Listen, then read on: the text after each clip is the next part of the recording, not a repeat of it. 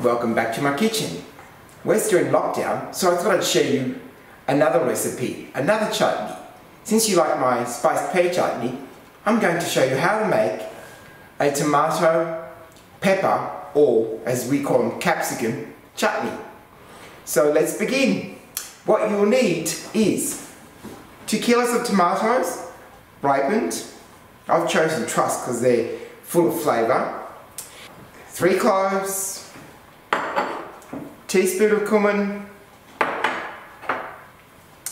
teaspoon of all mixed spice, 1 cup of packed brown sugar,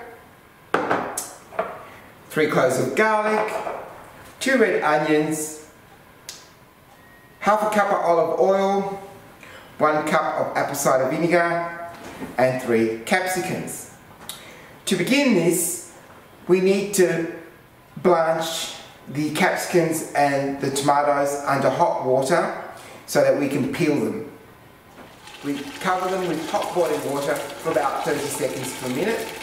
Then drain the water, tip them into cold water with ice, and then peel.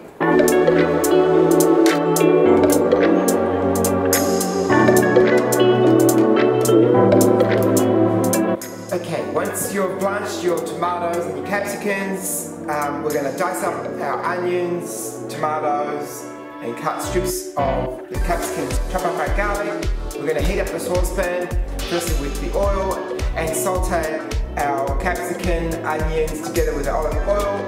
Then we're going to add all the other ingredients and cook it for 1 hour and 3/4.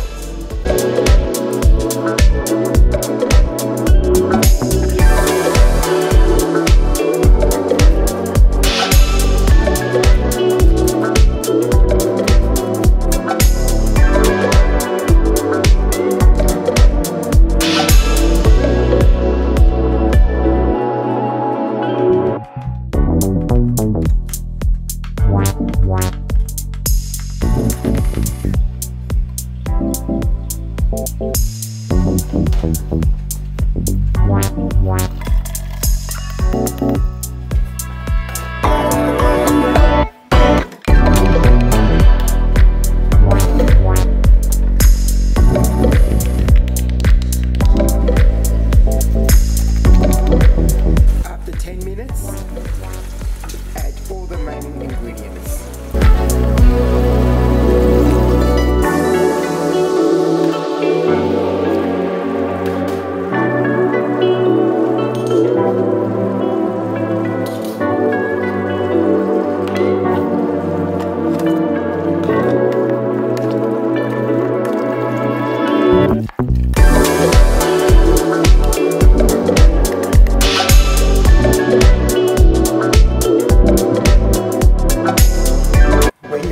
Chutney's cooked, pour it into sterilised jars. Remember to sterilise them for 20 minutes in the oven.